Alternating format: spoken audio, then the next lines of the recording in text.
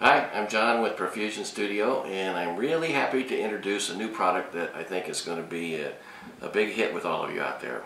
It's called Satin Shimmers, and basically it is a dichroic coated mica decal or water slide transfer that you can fuse into your glass or even ceramics for that matter. The product comes in a package like this.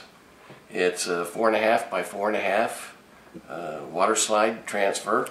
Comes complete with instructions on each one. There are 7 colors: gold, silver, copper, rose, lilac, iris, and mint. And we have them all laid out here in front. Now, every color comes with a black backing, which is, it starts out like this. We put a black layer of enamel down, and then we lay the color on top of it because it is a dichroic color and it needs a black background to really pop. So if we look over here, just over to your right, we'll see that we have the unpackaged product, and each color has a little fired square of the glass with it on it, so you can see the difference between what it looks like after it's fired and before it's fired. Now, the ones that show up real good are the ones that have the black backing on them. We have 3 that look pretty much like a pale color, and these are representative of the translucent, the 3 translucent colors that we have: iris, mint, and lilac. And these do not have a black backing on them, but this is this color, this is this color, and this is this color. But it doesn't have a black backing on it, just like dichroic glass. If it's on clear, it doesn't do much till you put it behind something behind it that would cause it to reflect a different color. So that's going to be kind of interesting. I'll show you what we can do with some of the translucent colors as well. So we've got 7 colors, all of them on a black background, and 3 of the cool colors, iris, mint, and lilac, on the translucents. So how do we use these? Well, let's first talk about the tools that you're going to need. You'll need a bowl of distilled water, some alcohol to clean your glass, a way to cut the decals. You can either use punches, a knife, scissors, even a Cricut machine can cut these out. You're going to need a kiln, some paper towels, and that's about it. We're ready to go. Alright, so I'm going to make a glass tile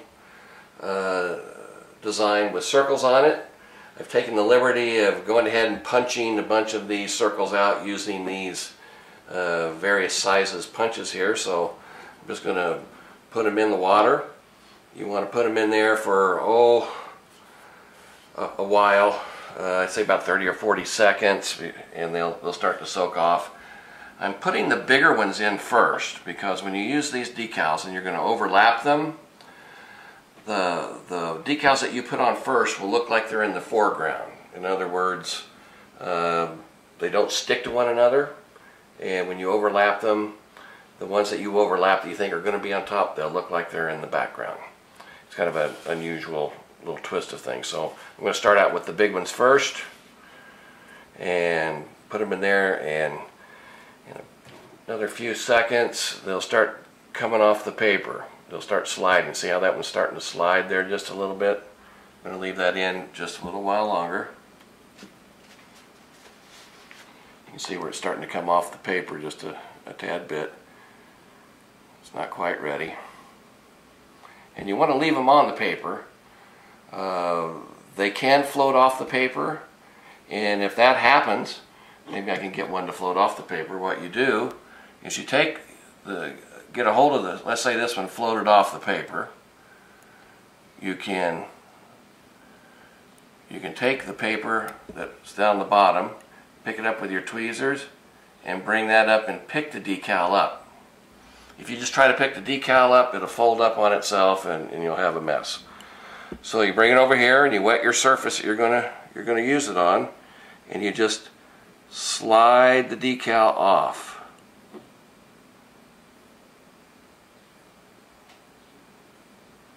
You get the surface wet so you can adjust the decal once it's on the surface. You want to get all the wrinkles out of it. And once you got a wet surface, you can move it around. I'm going to wet this surface a little more. And we'll get this so we can slide it around. And when you get it to where you want it, you take your paper towel and you blot it dry, and you kind of use a rolling motion inside to out, like that. And you want to make sure it's stuck everywhere, and you can kind of turn your tile to the side, and if you see any like little bubbles or ridges, that means you still need to blot. Okay, so since I want the big ones to be in the foreground, I'm putting them on first. Okay, so here I'm going to pick this lilac one up, and I'm going to overlap it. Now, since they don't stick to one another, when this comes out of the kiln and we wash it off, this gold is going to look like it's on top of that lilac color right there. So here again, put it on, blot it, make sure I get all the bubbles out, all the wrinkles out. So it's going to go pretty fast. I'm going to do the copper one now. Notice how I started it? Well, let's get the small side over there like this. Let's see if we can. Since the surface is wet, you want to keep the surface wet where you're putting the decal. You can slide it around. Let's make that overlap there a little bit. Now notice how it's kind of wrinkled. I want to, as I'm blotting that, I want to make sure all the bubbles are out, and then it's, especially around the edges where it's overlapping, I want to make sure that's stuck all the way down in there.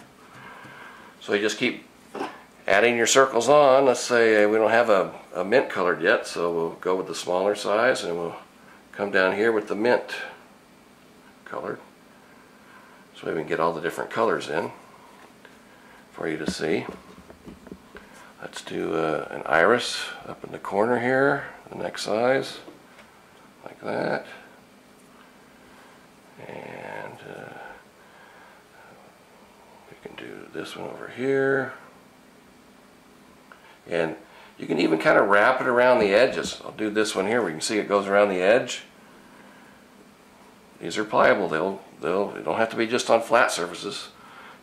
When we do the video on the ceramics, you'll see that we go around all sorts of edges and lips and all sorts of stuff of vessels. I'm going to put some more in here. And we just keep going till we get it where we want it.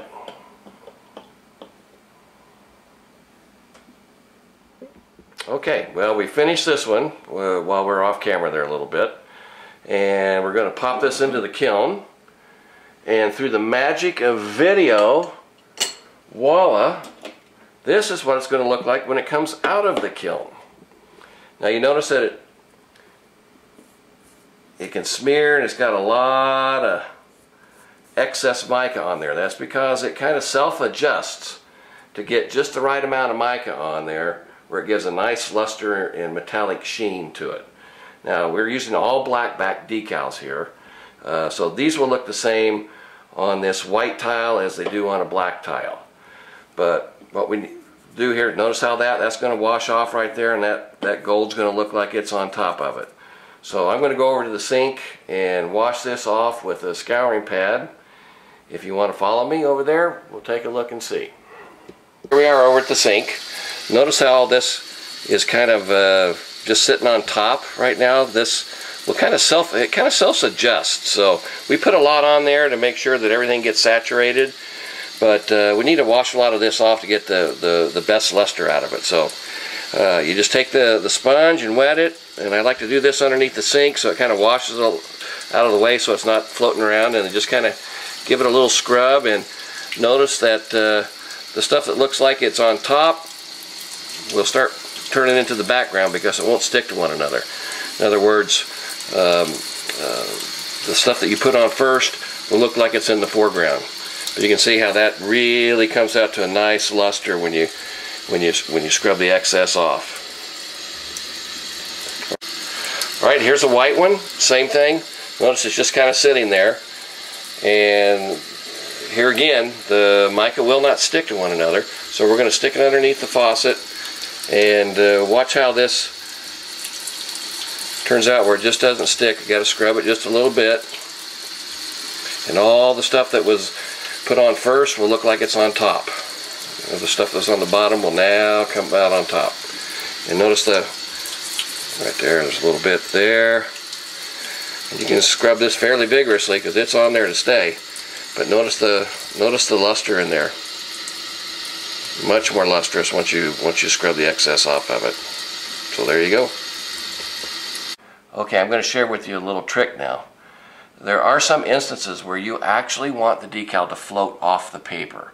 When you're working with a very intricate design like this, if you try to slide it off the paper, edges are going to catch and turn under, and you're just going to end up with a big mess. So you allow the intricate designs to float off the paper, and this way you can take your tile and just go underneath it and lift it right up and bring it out, hold it in place, drain the water, put it where you want it, blot it dry. Make sure you get all the little wrinkles out of it, but same thing, but that's the trick. It really works to your advantage sometimes to actually let it float off the paper. Same thing with this little tree. I'll show you how you go underneath it, pull it up, drain the water off of it, get it into position, and then you blot that dry as well. So that's how you get the really intricate decals on your substrate without ruining them. Because if you try to slide them off the paper, all those little edges are going to catch, and it's just, trust me, it's hard to do. Alright, now I want to talk a little bit about the translucent colors and what you can do with those. One of the techniques is that you use the black or white decals. In this case you got black decals on white glass and white decals on black glass. And then you can cover these after you fuse the black or the white onto the glass. In a second firing you can put the translucent satin shimmer over the top of it, and you'll get an effect of turning the dark color into whatever color satin shimmer you put over the top of it.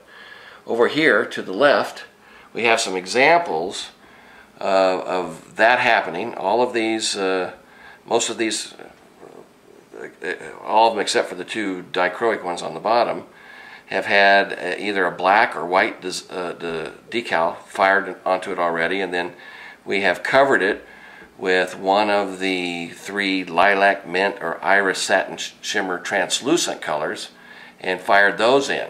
So now what I'm going to do is, these have already been fired, so I'm going to clean them off in the water so you'll see what happens to them. This is going to be interesting because this is actually a gold decal that had a satin shimmer put over the top of it, and it turned the background into a nice blue. That was the iris color there. This one should be interesting. It's got like a heart shape. I think this is going to be a two-toned satin shimmer over the skull pattern. This is black glass, a white skull decal, and then you have the lilac outer, the lilac heart, and the iris border on it. We'll continue. Here's the sweet pea design in a white decal on black glass, and I think we've put a blue or an iris satin shimmer over the top of it.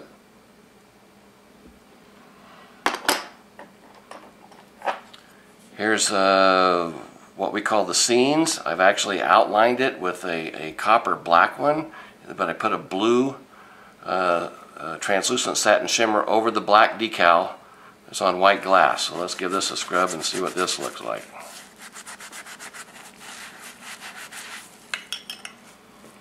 See, it turns it blue. So we can continue with these. This is a black ivy design on white glass. I put a green or mint colored satin shimmer translucent color over the top of it and fuse it on there. Give it a little bit of scrub. And wherever the dark is, that's where the satin shimmer is going to, the translucent satin shimmer is going to show up. So it's a really interesting technique that you can use. Here's another one. There's a bunch of squiggly white lines on black glass with a lilac satin shimmer over the top of it. Give it a bit of a scrub. Now the lilac becomes the background and the white shows through. The lilac showing because it's on the black. Black makes it pop. Now these are interesting. These two dichroic ones that we did here. These are both the same color on dichroic glass. The one on the right there is a black backed iris or blue, and the one on the left is a translucent blue. So you can see it acts just like dichroic glass. If you got a black backed on it, it's going to show the full color. And then if it's a translucent, it's going to just give it kind of a hint of a heart. So it gives two entirely different techniques. So have fun with these. Let us know what you guys come up with, because this is all really, really new, and we're looking for different ideas, and would love to hear from you. You can contact us at profusionstudioglass.com, or any one of the distributors are going to be carrying these as well. So thanks for tuning in, and happy fusing.